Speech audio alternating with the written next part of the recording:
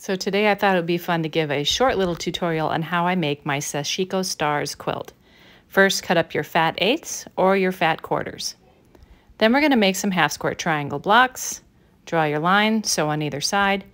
Then I don't like these little dog ear corners, so I always trim them out. So I just take a little 1/4 inch square out of each corner and then cut it on the drawn line like you normally would. You can use a scissor or a rotary cutter for this part. Then you'll get 2 blocks out of each square, and you can see those little dog ears are missing. Then we're going to do some folded corners. Make sure you make 1 and 1 reverse. Then we're going to take these bias triangles and this cream rectangle, and we're going to mark the centers. Then we're going to align them, put them right sides together, and then you're going to sew this seam, keeping that bias triangle on the bottom so it does not stretch out while you sew. Repeat on the other side. Then we've got 2 more little triangles that are going to make up the other 2 corners. So again, lay right sides together, center, and sew, keeping that bias triangle to the bottom. There you can see I've sewn it. Then again, we're going to trim these little dog ears.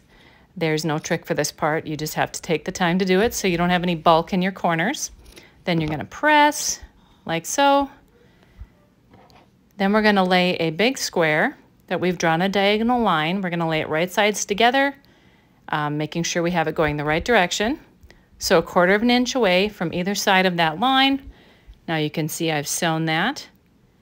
Then you're going to have a block on this side and a block on this side. Go ahead and cut those apart and do your pressing. Then taking those blocks that we've already made, we're going to sew them into a little block that'll look like this. So you'll sew here, and then all the way across the block.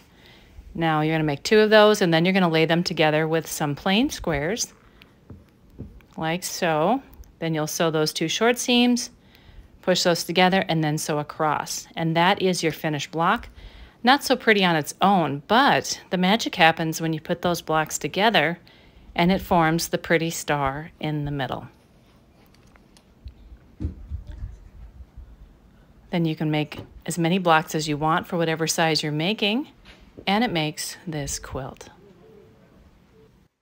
The sample blocks I made were using my Gingham Cottage fabric line, and the front cover of the pattern shows my Market Street fabric line, both from Riley Blake.